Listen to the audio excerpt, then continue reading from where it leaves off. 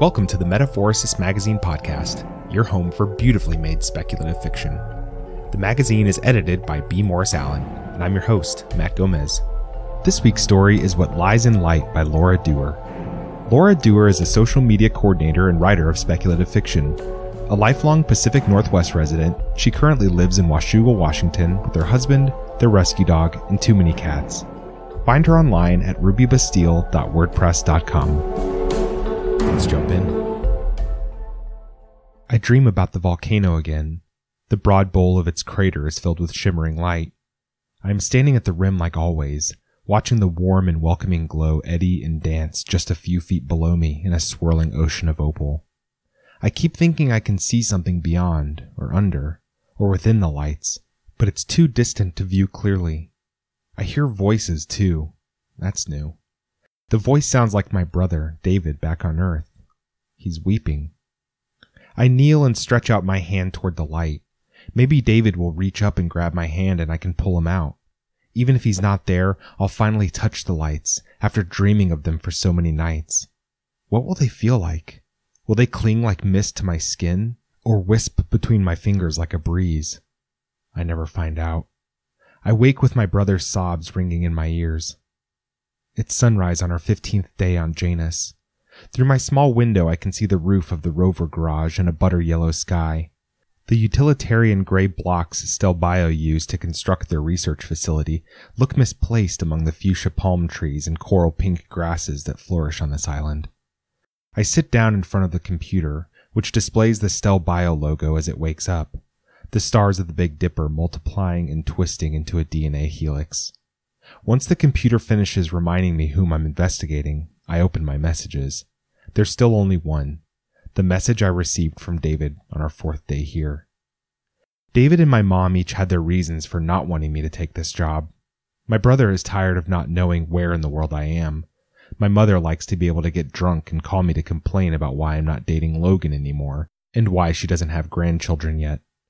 Before I was called to take part in this investigation, I was working in a cubicle maze in Berlin. Before that, a cubicle maze in Kyoto.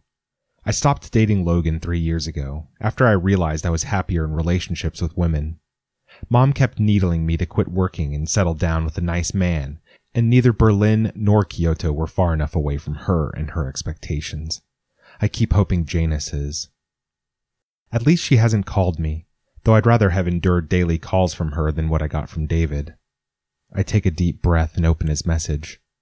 My brother's face is pale and distorted by flickering waves of static. It's the same pattern afflicting the StellBio footage I've spent the last 2 weeks studying. The audio, at least, is unaffected, though by now it's burned into my memory. Hey, Rosa. Dad died. David rubs his face and stares off to the right of the camera. He'd written you out of his will. Looks like he did it a long time ago, when he, found out about you. Look, I didn't want you to find out like this, but Mom said you should know right away. I shut the message off. The sting is still fresh. I wasn't surprised Dad did what he did, nor was I surprised that Mom would want to inflict the knowledge on me as payback for the way I left things. What does surprise me is how much I still care. As I get dressed, I hear the door across the hall open and close. It's probably Colin, heading to the biology lab to tend to his patient, the infant thunderer we rescued from a nesting site that had been attacked by Janus's primary predators. It was wounded, and from what we can tell, what remained of the herd left it behind. StellBio gave the herbivores a more official name than thunderer, but it's long and absurdly Latin, so we gave them our own name. They behave like cows and are vaguely cow-shaped, but that's as far as the resemblance goes. Maybe scaled-down cows with dinosaur tails, participating in a drag show. What interested StellBio wasn't the herbivores themselves, but the feathery gold tufts of fungus that grow on their backs. The StellBio scientists on Janus claimed aliens like the baby we rescued could host the basis for anything from anti-aging cosmetics to a cure for cancer. Then everyone on Janus disappeared, as did more than half of the thunderers on the island. StellBio claimed, or feigned, ignorance. Hence the multinational investigation into StellBio's activities on Janus. Whatever miracle cure StellBio might have discovered, they won't be the company to bring it to fruition. It's a clear day. I breathe in the warm, cinnamon-scented island breeze as I walk to the cafeteria for breakfast. We are now halfway through our scheduled mission. The ship that brought us here, now parked like just another building behind the rover garage, is programmed to power up and bring us home in 15 days, and not an hour sooner. Beyond the ship, the black cone of the island's volcano rises innocently against the brightening sky. Someone nudges me. Colin, the investigator's top pick for a large animal veterinarian. An essential role, given how key the Thunderers were to StellBio's research, and the youngest person on our team. He acts like it too, waking up each morning cheery, still as ruddy-cheeked as the day he left the pastures of Queensland. Even worn out from emergency surgery on an infant alien, he's chipper. "Morning, Rosa." "Hey, Colin." He cocks a conspiratorial eyebrow at the volcano. "You've got cameras on that thing, right? In case it blows?" "Lot of good it'd do, since our ship won't let us leave early." "Couldn't cameras at least tell us which way the lava's flowing?" I hesitate. "You'll think I'm crazy, but I'm not sure there's lava in there." He grins. "Weird alien lava, then?" For starters, StellBio took down those cameras. Of course they did. But I found surveillance footage showing the crater in a folder someone at StellBio marked for deletion. What did it show? The crater looked white. It's hard to describe what I saw, particularly because the footage, like all the other video I've been working on, was in bad shape. Like it was full of white light, flashing different colors. "You're right," Colin says with mock seriousness. "I do think you're crazy." "I'd show you, but the lights did something damaging to the camera. It's like staring into a strobe light."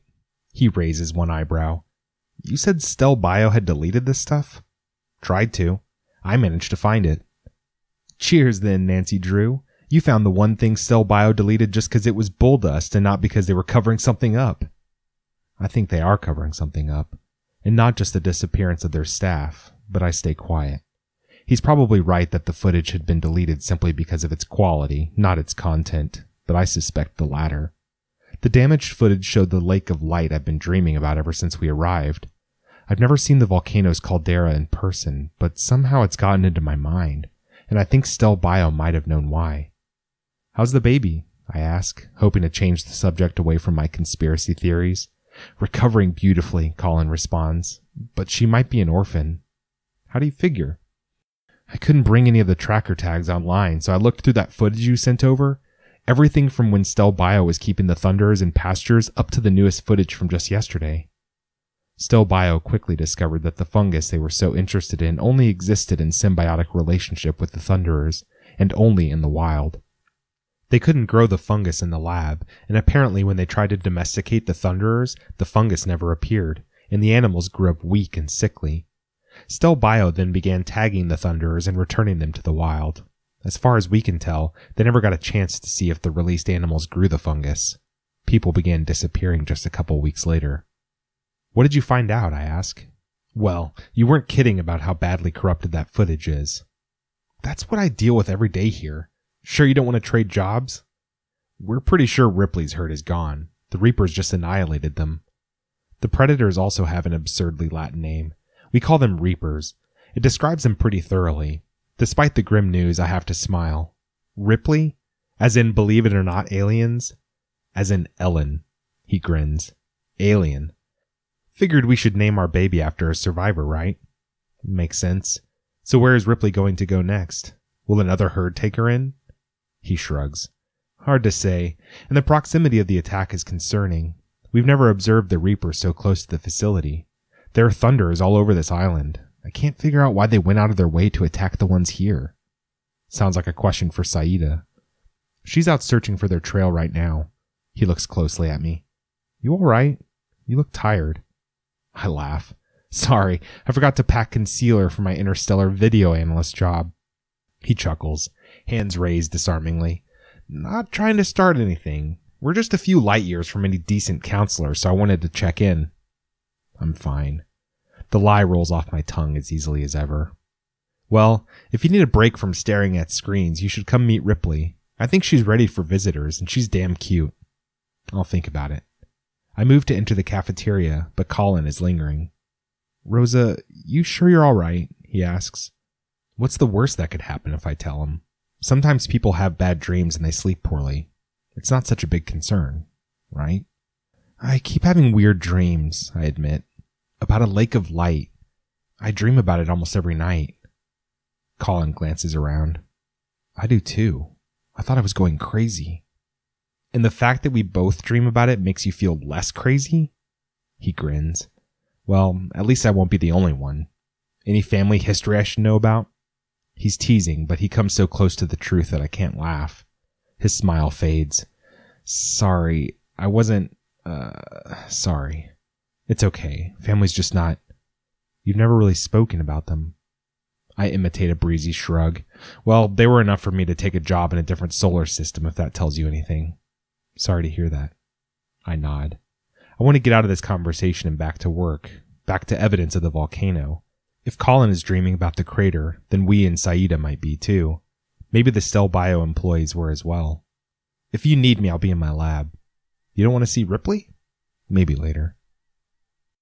After breakfast, I make one more stop, the pharmaceutical lab.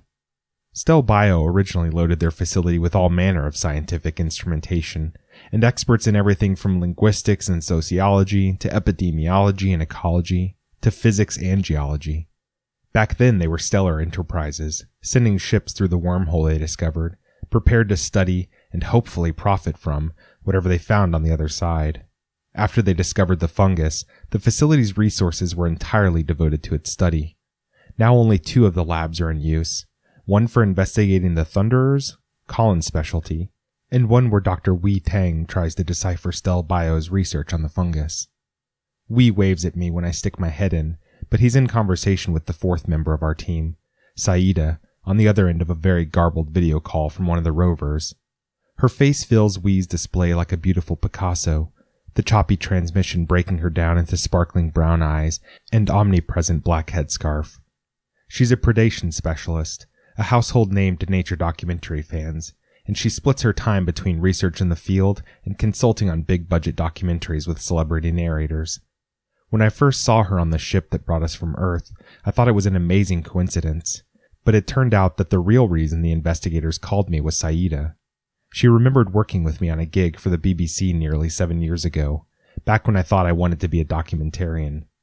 Someone on that crew took issue with Saida in a way that could have been dealt with by HR if we were in civilization, but we were in the middle of the Amazon, so I dealt with it with my fist. Apparently that made a good enough impression on Saida that when she heard the investigation needed a video editor, she gave them my name. I still need to thank her. That she remembered me at all is flattering. That she recommended me for a job like this is humbling. Did she notice, or does she remember, that I fell hard for her? Say again, Wei is saying, frowning. All 4 of the tagged Thunderers in that herd were killed? Yes, trackers are dead, she says. And I've gone practically all the way to the volcano. No sign of any other Thunderers. Colin wasn't able to bring their trackers online, I say, loud enough that Saida can hear me. I guess now we know why. Oh, hey, Rosa. Seen the baby yet? I smile back. I hear she's cute. I see Saida's jumbled features morph into a smile. Wei spins his pen between his fingers. The rest of the herd must have gone somewhere. The Reapers wouldn't slaughter an entire herd like that, would they? Saida shakes her head. Abnormal predator behavior wouldn't be the weirdest thing we've seen on. Saida, you'd better come back, I call. We're losing your signal. It's that damn volcano, Wei says with unexpected vehemence.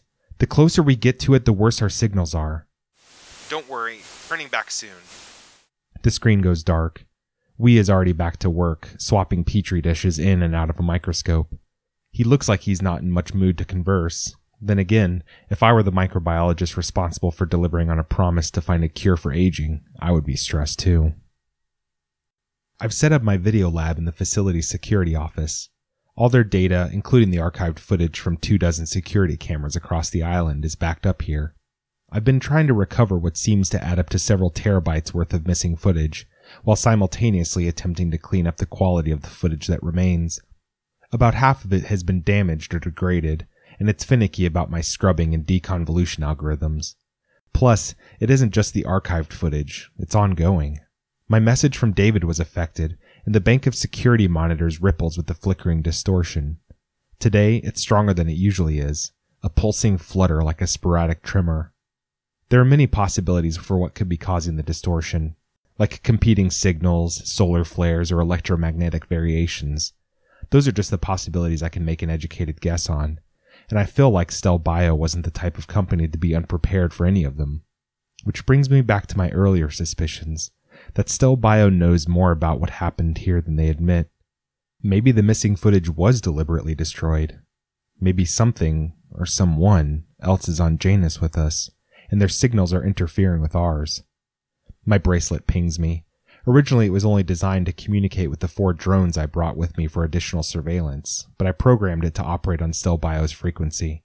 I tap it and Saida's face appears, the projected image suspended over my wrist. I can barely tell it's her beneath all the distortion. Saida, where are you? Just found 2 more dead Duerrs. These killed several weeks ago. You still hear me? Important. 2 more dead Thunderers from a different herd? It doesn't sound that important. Maybe it should wait until you get back. Rosa. Both tagged. Her image jostles. She's driving fast, trying to get back into range. There's no sign. Other than animals. They were targeted. Saida, just come talk to me when you get back, okay? The signal's too choppy. Keep eye out for Reapers, she said slowly, so most of the message gets through. If they're somehow target our signal, the facility itself could danger. She hangs up. I can't remember whose idea it was to start referring to the predators as Reapers, but it makes me shiver every time. The creatures are bipedal, reminiscent of ostriches but with arms that end in scythe-like claws, hence the reference to the Grim Reaper, and tongues that lash out with paralytic saliva. They are swift and talented killers, certainly capable of slaughtering an entire herd of their prey. The only question would be why. And Saida's theory is alarmingly plausible. After all, there are creatures on Earth that navigate using senses humans don't possess. Maybe the Reapers can detect the radio tag signals. But why would that drive them to mass slaughter? I raise my bracelet again and key up one of my drones. I've been storing them outside the rover garage for quick deployment, and I watch as the big building falls away beneath the rising drone. I send a series of coordinates, the nest where we found the injured infant, the 4 known Reaper dens in this quadrant of the island, and the approximate location where Saida called about the other dead Thunderers. Maybe the drone can find what StellBio's stationary cameras can't, and tell us where the Reapers have gone, and when they might be coming back. Then I return my attention to StellBio's bottomless archives. Our research can't keep turning up more questions.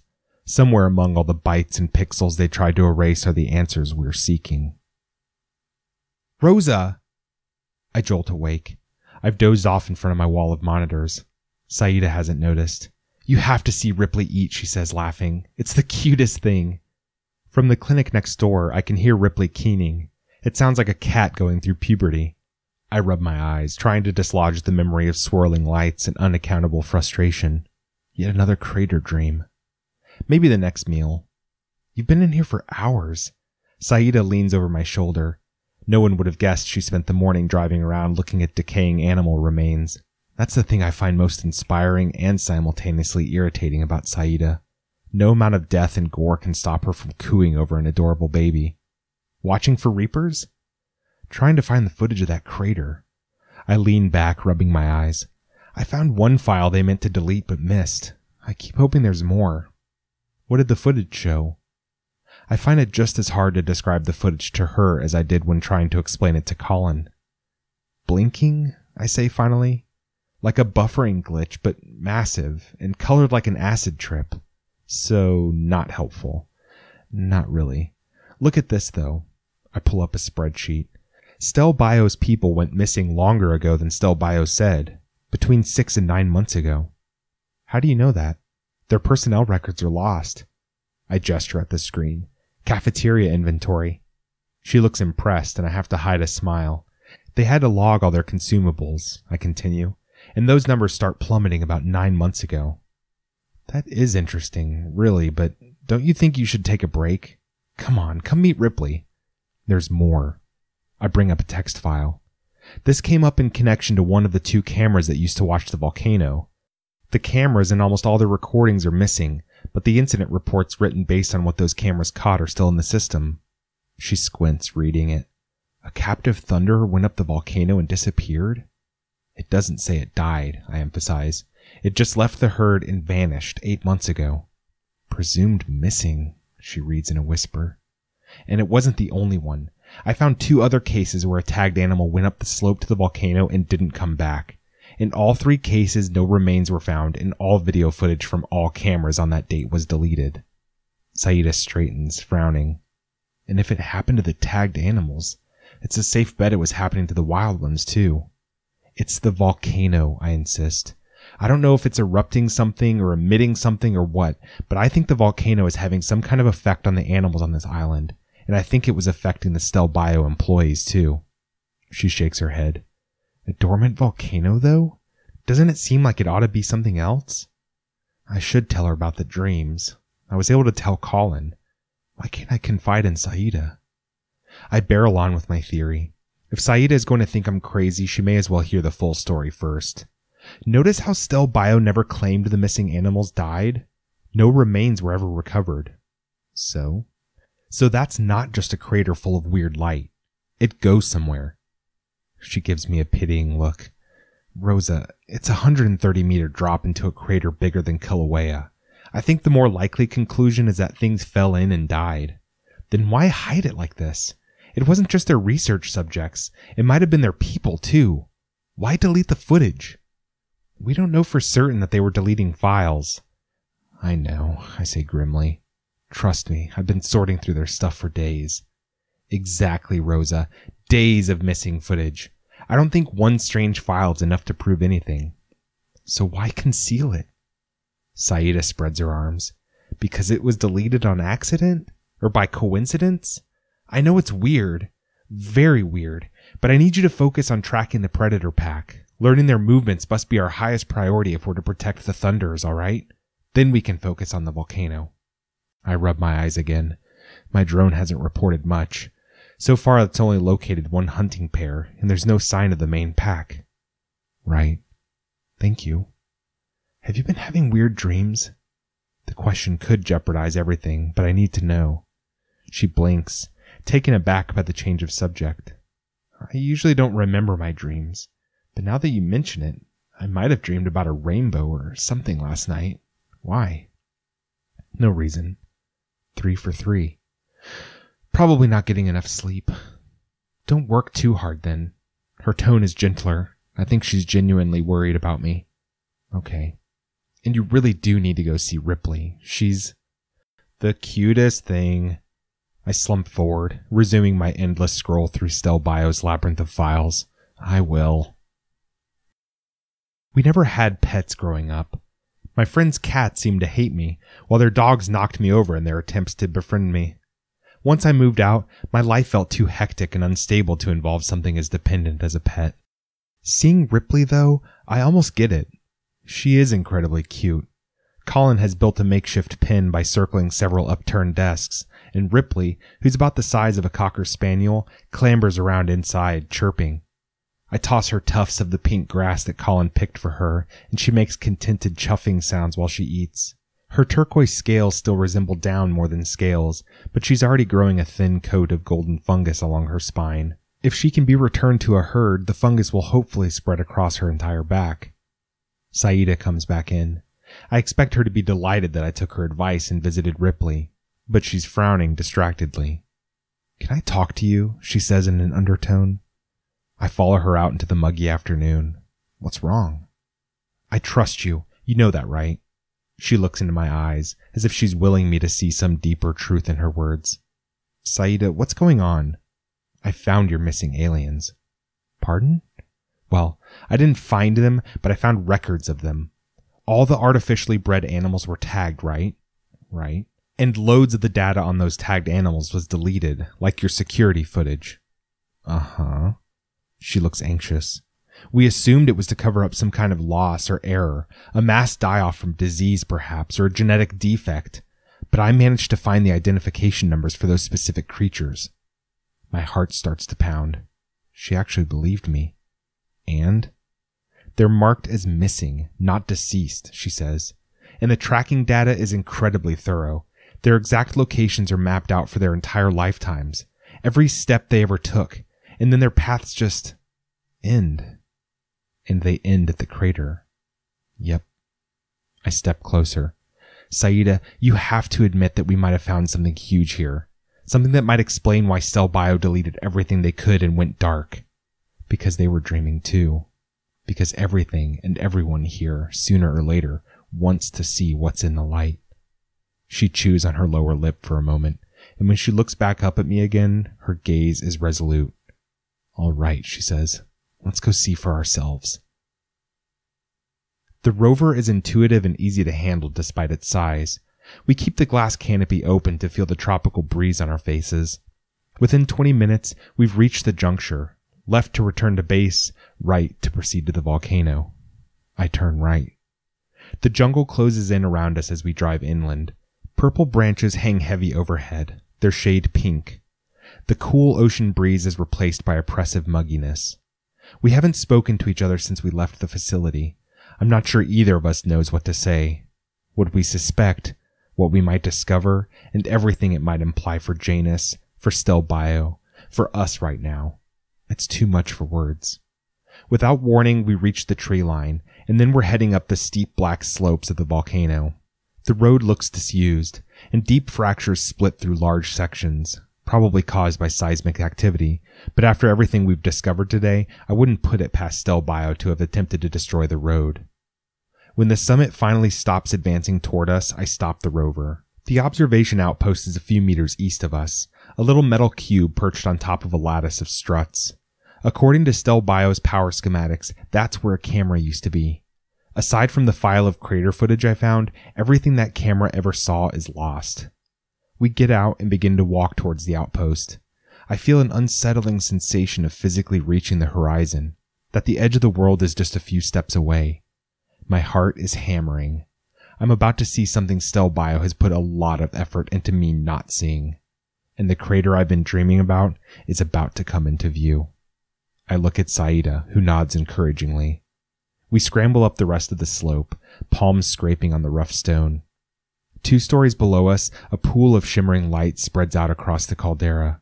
It's the root of a rainbow, liquefied gems, a quantum weaving of light and color that feels as warm and pleasant on my face as sunshine. Even though I've never seen it up close, it looks exactly the same as it does in my dreams. I half expect to hear my brother's voice next, crying out to me from the depths. The recovered footage didn't come close to conveying how beautiful, how alluring the crater is. There are still many blanks to be filled in. What's in the crater? Why did StellBio try to hide it? And why do I keep dreaming about it? I kneel. I barely feel the sharp edges of the crater digging into my knee. The lights are so close. Rosa, I start. I'd almost forgotten Saida is next to me. She too is staring down into the crater, its glow sparkling in her eyes. You brought your drones, right? Yeah. Send one in. I stand and take a few steps backward, as if a small amount of distance could protect me from the crater's thrall. I summon 2 of my drones from the rover and bring them up to hover by me at the crater's edge. I park the first on the pole where the original StellBio security camera was, and program the other to dive into the crater. I say a little prayer that the drone would immediately be disintegrated by volcanic gases and watch it plunge into the light. Well, what's it seeing? I'm giving it time to collect data, I tell her. We don't just want to see what's down there, but how far it goes. I went with power longevity over quick results. Saida nods. She gazes into the light as if trying to pick out the drone. Right. Smart. I feel like I'm reliving my dream. Vivid deja vu combined with an aching sensation of destiny. The lights look like mist at times, other times like swirling water. Again, I yearn to touch them, to know what they feel like. I stick my hands in my pockets, trying to counteract my longing with the tactile feel of cloth. At some point, it occurs to me that I'm hungry, that we should go back and get some dinner. I turn to say this to Saida and realize that the light around us is different. The sky is on the verge of sunset. Have we really been standing here for hours? Saida looks at me, blinking, like she's trying to remember my name. Ready to head back? I say, forcing cheery reassurance into my tone. I might be afraid of this crater, and rightfully so, but I'm not letting that fear take hold of me. In fact, in the warm glow of the crater, the fear is unsettlingly easy to push aside. Sure, Saida smiles, but I know her well enough by now. It's a forced smile, the kind of smile you put on when you want someone to believe nothing is wrong. A smile just like mine. After dinner, I resume the same routine that I've been following since we arrived on Janus. Clean up and file archived security footage until I fall asleep at my desk. Or at least that's my plan, until I leave the cafeteria and find Wee standing outside, staring up at the volcano. Clouds thickened as night fell, and now the sky over the volcano is lit up with rainbow flashes of light. Wee? I asked gently. Of the four of us, Wee has been the most reticent, even more so than me. We know that he taught microbiology at Berkeley for many years, and he sees the Janus mission as his last hurrah, his final professional achievement before retiring to wine country. Colin joked about getting more time with the missus, but that made Wee go still and somber, so no one brought it up again. He faces me. Maybe it's just the dim lighting, but he looks like he has tears in his eyes. Do you ever think about what we're doing here? He asks softly. The lives we might change if we can bring StellBio's research home? The fates we might reverse? I think about my brother sending me a message from light years away to tell me that cancer claimed our father. I think about perpetually cheerful Colin suffering through the same maddening dreams as me. I think about whatever might have happened back on Earth to make Wee respond to mention of his wife as if he'd been physically struck. It's the opportunity of a lifetime, I say tentatively. He waves me away. You were headed somewhere. Don't let me keep you. Have a good night.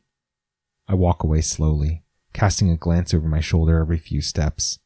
He's already gone back to staring up at the volcano. I have my hand on the door to the security office when my bracelet pings me. Instead of the friendly message alert, though, it's a blinking red light, an indicator of disaster. I rush inside and bring up the drone interface. The drone I sent into the crater is gone. As part of its failsafes, it transmitted everything it had recorded as its power levels plummeted, then vanished. Someone knocks on the door, then enters without waiting for my answer. It's Saida. Figured you'd be here, she says. Then she notices my screen and her face lights up. Is that from the crater?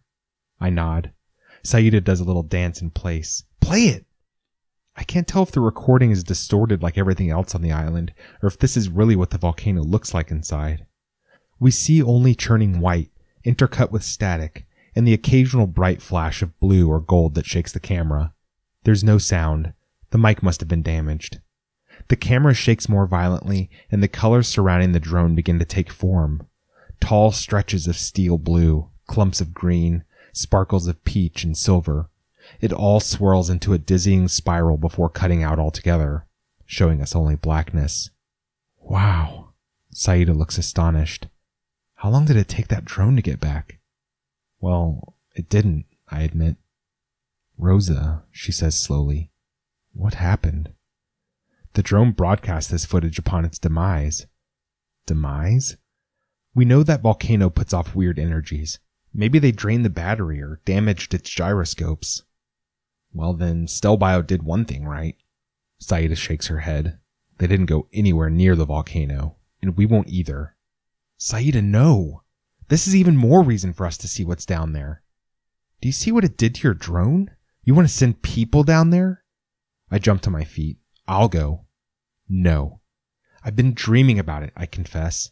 So is Colin, and I think you are too, you just don't remember. She looks horrified. What? At least let me send another drone. You want to continue exploring a gas-filled volcanic crater that puts out electronics-disrupting radiation and apparently has been influencing our minds? We know that animals have gone down there, and probably fallen to their deaths. I have one drone available, I continue doggedly. I can make modifications, strengthen it. No. All available drones should be watching the Reapers. I turn away, rubbing the back of my neck. I'd completely forgotten about the predator threat. The drone currently searching for them hasn't found any further trace of them. That alone should have concerned me, had I not been so fixated on the volcano. Rosa, I'm sorry, she says. Really. Whatever's in there, I want to see it as much as you do, but we have to be responsible. If that crater really is affecting our mind somehow, all the more reason to keep away from it. We lost hours up at the summit without realizing, remember? Yes, I admit. We were sent here by StellBio's investors to get answers, she continues, and the families of the people who worked here deserve answers too. Besides, we have our own families to go home to. My story comes to the tip of my tongue, weaponized, something I can use to get what I want. A mother who will never be proud of me, a father who died hating me, siblings who don't know how to talk to each other, and me running back and forth across the world, and now across the galaxy, trying to avoid the memories. I swallow it all back down. She's right that the inviting pool for my dreams is a dangerous unknown. I just would have thought that the Saida who's faced down lions and jaguars would be willing to explore it with me. I'm gonna run some filters on this footage, I mutter. I don't look at Saida. See what I can see. I'm sorry, she repeats. I still don't look at her. The footage is a nightmare to clean up, and the readings the drone took along the way are useless. Whatever is in the crater, it contains radiation or energies that refuse to be recorded, parsed, or observed. The grayish shapes at one point take on the regularity of a skyscraper's windows. A splash of blue and silver suggests a sparkling waterfall. At one point I could swear I see a smiling face, but I can't make the image resolve, and my eyes blur when I try to make sense of what I'm seeing. I'm able to glean one fact from my hours of editing. At the speed the drone was traveling, and the angle at which it was descending, it went much further than the supposed 130 meters to the bottom of the caldera. When the footage cut to black, it wasn't the drone being destroyed. The recording continued for another hour until the drive was filled. There is no bottom to the crater. There is no crater. When I finally curl up on an empty desk late that night to sleep, I dream, not of a glowing crater, but of an endless well of light through which I might float. I spread my arms. I'm about to step off the edge when I wake. My drone interface is pinging me. The drone I left parked at the observation tower was programmed to alert me if there was movement up at the rim. And something is moving. I bring up the display and my heart stops. It's we. I open the channel to the biology lab. Colin, Saida, we went up to the volcano. There wasn't any point to calling them. Even at top speed, the other rover can't reach him in time. I change the frequency of my bracelet to speak through my drone. Can you hear me? He's only a few feet from the edge. The rover is just behind him. I adjust the settings on my drone, zooming in as close as I can on we. The picture is terrible, choppy with blinding flashes of color. The only constant is Wee's black silhouette, frozen at the edge of the crater. I hear you, Rosa. His voice is faint. It's not safe up there. Come back. I'm dreaming about it. He's so close to the volcano, his words are obscured and static. Even through the noise, I hear his voice tremble with emotion. I hear wife. Forgiven. He jumps. The blinding flashes are too much. I have to end the feed. When Colin and Saida burst in, they find me bent double in my chair, sobbing. He's gone, I manage. I feel Saida rubbing my back. I can't stop shaking. Deeper than my shock, stronger than my grief, is something shameful. Anger. I'm angry at we for giving in. I'm angry that he found his answers before I did. I'm angry that he's free and I'm still here. I wake up in the cool dawn, standing at the door, my fingers on the cold handle. Was I sleepwalking? I've never sleepwalked before. It should make me nervous, but all I feel is frustration that I still can't touch the light. Then I remember what happened last night, and I have to run down the hall to the lavatory to vomit. I skip breakfast. I go straight to my office, but this time I don't dive into the video files. I dig into the tracking records. I pull up pages of mind-numbing information about radio frequencies, transmission distances, and circuits. Someone at StellBio must have noticed. If the volcano was affecting the radio transmitters, or vice versa, or if it was influencing the behavior of the predators, someone must have noticed. If they did, though, that information is gone, like everything else that would have helped us figure out what the hell is happening on this island. I stand and kick my chair across the room. Of course, that's the moment Saida comes in, with Colin in tow. Colin looks like he's been crying. Tell her what you told me, she says gently. If she heard my outburst or notices the overturned chair in the corner, she ignores both. He sniffles. I was dreaming about the crater, he admits. I dream about it a lot. I told you. You did, I say. Saida shoots me an unreadable look. Last night. Tears well up in his eyes and he clenches his fists. Last night I heard voices. That hasn't happened before. What did you hear? It was a lullaby. He looks down at his feet. It was a lullaby my mom used to sing. She and Dad both died in a car crash when I was 6. I hear them out there, though. He jerks his head in the direction of the volcano. But they aren't really there, Colin, Saida says. She looks at me like she wants me to back her up. It's a volcano emitting strange energies that we don't understand yet. There aren't people down there. Isn't that right, Rosa? Logically, I know I should agree with her. Of course our loved ones are not calling to us from the depths of a volcano. But oh, does it feel nice to hear them. Alarms blare. For a moment, I'm not sure what's going on. Is this the fire alarm? Then I look at my screens.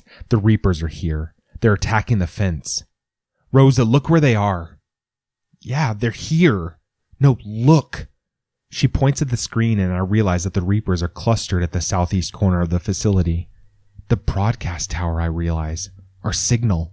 Shut it down. Shut everything down. I flip switches and enter emergency passcodes. One by one, screens go dark. The power grid too, Saida snaps. What about the fence?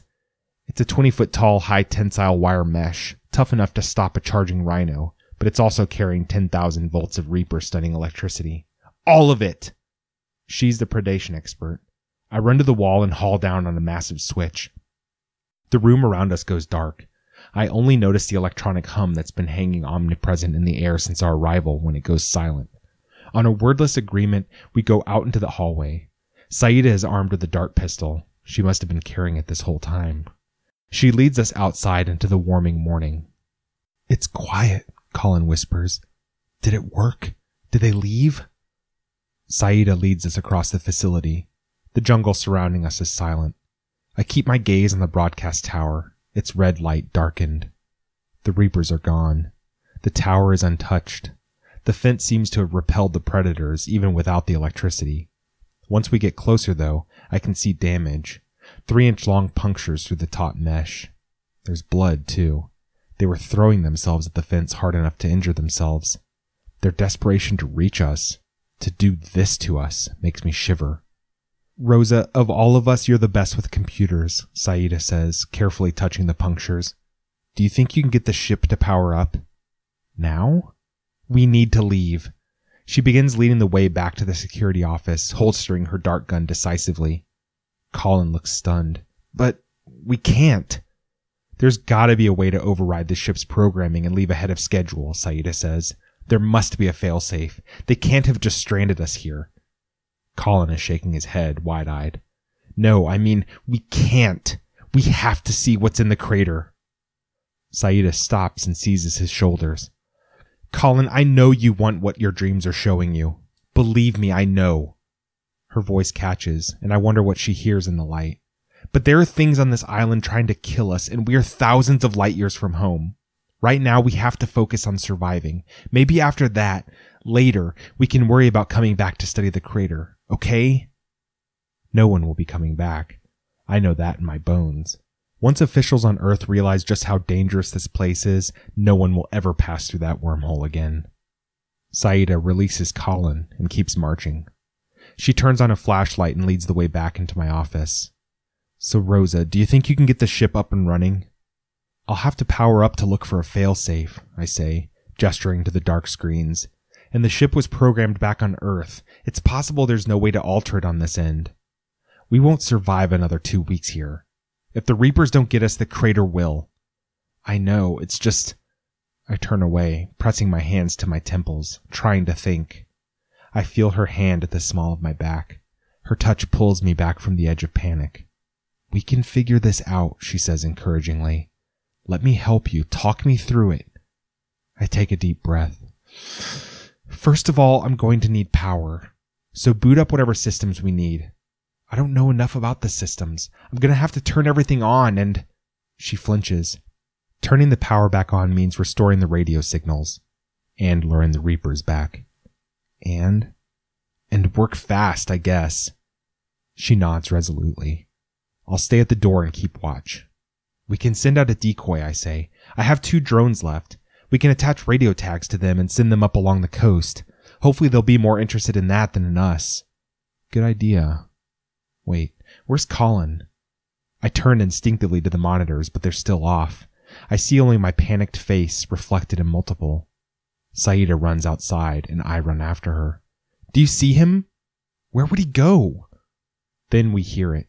Metal hammering on metal. We chase the sound as it echoes off the StellBio buildings, tracing it to its source. Colin has climbed into the enclosure where the ship rests on its launch pad. There's barbed wire along the top of the fence, but Colin doesn't seem to have cared. A strip of fabric and drops of blood cling to some of the spikes. He's wielding a hand axe, a standard issue component of the emergency packs in the rovers, and drops of blood fly from his arms as he swings, again and again, into the ship's underbelly. Saida screams Colin's name. He doesn't stop swinging. It's for our own good, he shouts. We have to see. Something hisses. A huge seam tears open in the underbelly of the ship, throwing Colin to the ground and spitting shards of metal across the launch pad. Saida and I throw ourselves to the ground. I've got my hands over my ears, anticipating an explosion that never comes. Saida taps my shoulder, and I sit up. Colin is gone. He targeted the fuel lines, Saida says heavily. Hydrogen. It's all in the upper atmosphere by now. Can we refuel? There should be backup fuel cells. Her words trail off. She's staring at something over my shoulder. I turn to look. The red light is blinking atop the broadcast tower. We both scramble to our feet. A moment later, the remaining rover roars out of the garage, streaking north towards the volcano. Backup generator, I groan. He switched it on. He's luring the Reapers back. Bastard. Saida draws her dart gun again. Back to security. I'll get the generator. The brightly glowing monitors welcome me back. I catch a brief glimpse of the rover as it hurtles past one of the cameras. I raise my bracelet. Colin, you're going to get us all killed. Maybe you have families to go back to, but I don't. I'm not losing them again. He's crying, but I can hear him clearly. He's still far enough from the volcano that the signal isn't being disrupted. He's driving fast, and the rover's canopy is open. The wind whips his hair across his face. Whatever you think is down there, it isn't your parents. My heart races like I'm lying to him. Am I not hearing my own brother down there? Aching for comfort? Isn't my family out there too? Come back, I continue through gritted teeth. Help us. We can refill the ship and go home where we belong. You and both know where we belong, Rosa. Something catches my eye on the monitors. Reapers, heading for the road. Colin, turn back. You've got Reapers coming for you. I can beat them.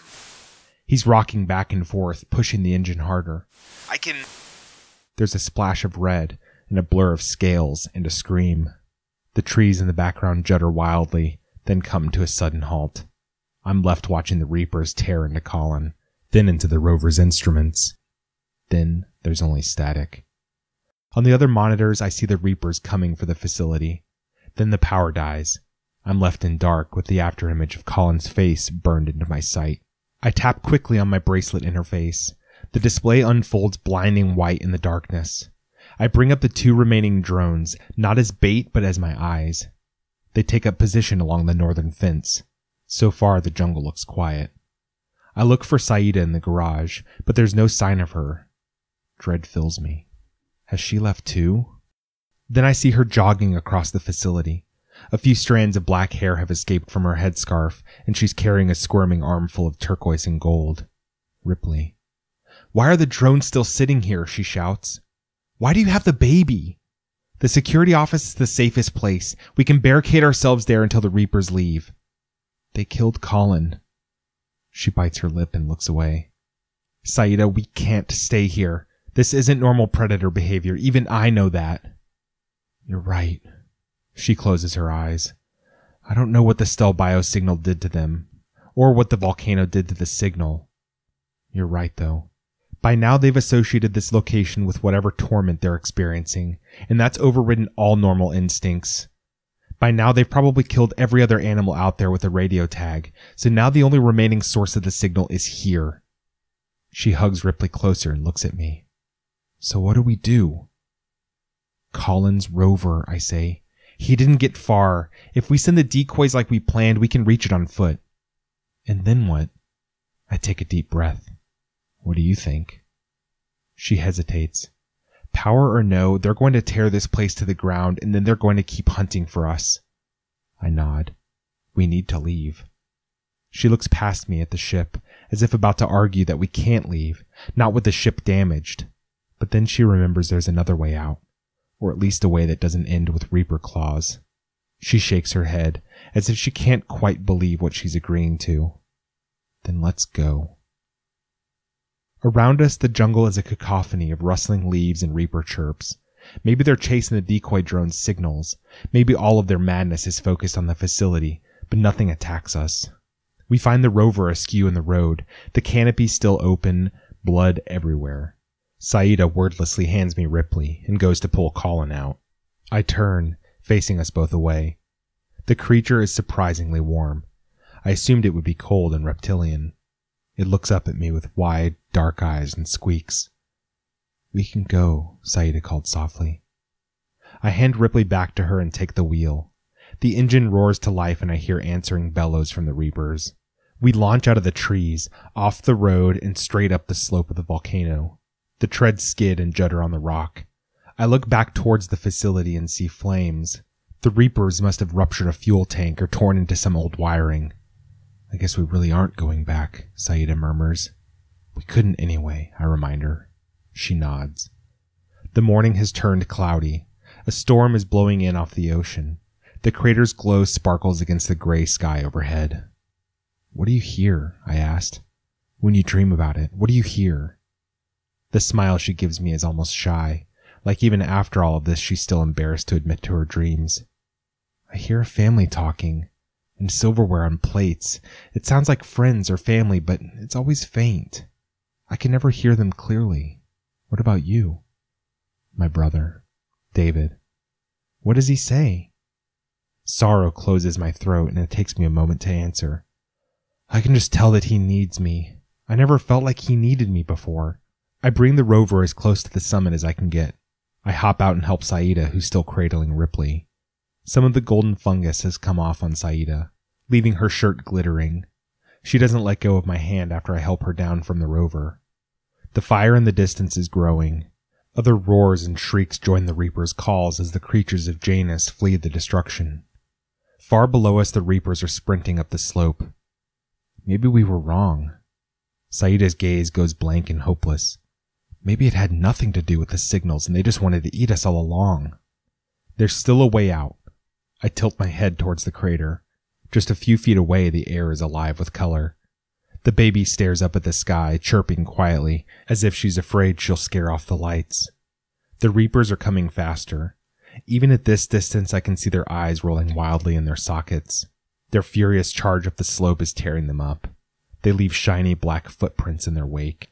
Saida is shaking her head. We still have no idea what's really down there. Other Reapers have caught up to us. Off to my left, one hisses and launches, but its claws slip on the uneven shale and it trips. Saida and I scramble closer to the edge, even closer than we went last time. Are you sure it'll be okay? She whispers. She's squeezing my hand, and I shift my grip so I can hold her other hand. The baby lies between us, cradled in our arms, as Saida searches my face for confirmation I can't give her. No, I admit. But we know what will happen if we stay. She bites her lip and nods. Gripping my hands, she inches us closer, step by step, to the edge. Her eyes are locked on it, their obsidian depths reflecting the swirl of light in front of us. I let her lead.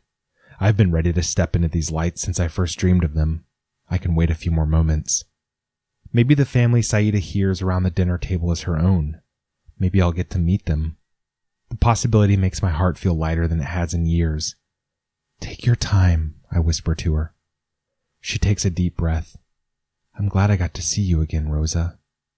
She tears her gaze from the light and looks at me. I forget about the snarling hunters and the weight of the alien in our arms and let her black eyes carry us over the edge. Light closes over my head. I can breathe it. It's warm and smells like fresh rain on grass. I can't tell how fast I'm falling, but Saida is smiling and Ripley stays calm in our arms. Were the other animals calm when they made this journey? A flash of blue whisks past, swift as a fish, and the baby chortles. More colors coalesce out of the white, the same steel blue as before, but also spots of rosy pink, neon, and grassy green. The rigid expanses of steel blue resolve around me, flashes of skyscrapers. I glimpse poppies, and sand, and brick. I see a green stone tower and a flying car. I see tundra and blue desert, forests and markets, luminescent waters, cities under stars and cities among stars. We are going somewhere. StellBio, I'm certain now, went there too. The light called to them, one by one, and they answered. Saida tries to say something to me, but the sound doesn't carry. She sees that I don't understand and shrugs, still smiling. The baby's huge dark eyes catch the reflections of worlds. And the falling isn't soundless either. There's music. All of it. Every beautiful note that's ever been played and some that haven't yet. There's the roar of waves, the hum of a desert highway, and the silence of snow falling. There's laughter over the clink of silverware. There's a lullaby. There are no faces yet, but I'm convinced we'll see them soon. Already they feel familiar to me, welcoming. I hug Saida and Ripley tighter, and we fall into everywhere. That was What Lies in Light by Laura Duerr. Thanks for listening. If you'd like to read or listen to more speculative fiction, visit us at magazine.metaphorosis.com or on Twitter at MetaphorisisMag.